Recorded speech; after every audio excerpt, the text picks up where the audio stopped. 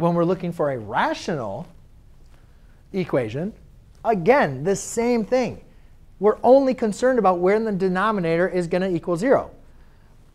We are concerned about the numerator. Now, if the numerator is not a continuous function, then that's different. But let's look at the numerator. The numerator is 3x minus 3. Is that a continuous function? Yes. So it's not going to affect our domain. The only thing that's going to affect our domain is the values when the denominator is equal to 0. That's the only thing that's going to affect our domain in this example, because our numerator is continuous. So I'm just going to set my denominator equal to 0. And I'm going to have to solve. And I know we haven't talked much about factoring today. So I mean, we'll be doing more of that in this class. But let's just kind of go through this, guys. If you need to solve this, first thing you want to do is see if you can factor out any common factor. And you guys can see that they're all divisible by 3. Oops.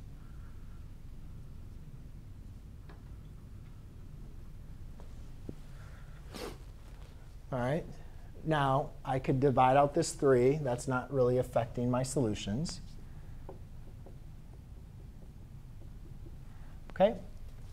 And now, basically, what I need to do is identify or try to see what two numbers multiply to give me 2, add to give me -3. Since it's a quadratic trinomial, I know this can be factored into a binomial squared. And yes, Elliot? Yeah. So I can factor this into x minus 2 times x minus 1 equals 0. Now, if you remember in quadratics from Algebra 2, you can apply the zero product property. So therefore, x equals 2 and x equals 1. Now again, we got to understand, what does it mean when x equals 2 and when x equals 1? What it means is that the function is going to be 0 in the denominator. Therefore, the function is undefined, right? So at those values, our function is defined. That means our function is true for all real numbers except 2 and 1. Does that make sense? So if I was going to write my domain, I would say my domain is going to be from, so let's actually do a number line for this one.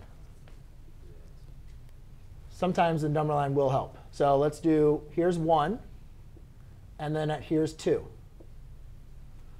So everything is good from here to here. Everything is good between them, and then everything is good after. So remember, guys, when you have a function that's split up like this, just write the domain of each section. Can we write the domain from -infinity to here? Right, yeah, so we just write -infinity to +1. And again, we're using parentheses because we're using open circles. Then let's write the domain from here to here, 1 to 2. OK, so 1 to 2. Oops, I don't know where infinity came from. You can. I'm doing it both ways. So I'll do, I'm just mixing it up for you guys. And then you can do 2 to infinity. More likely than not, on a multiple choice test, you will see the union symbol. So you should be very familiar with the union symbol.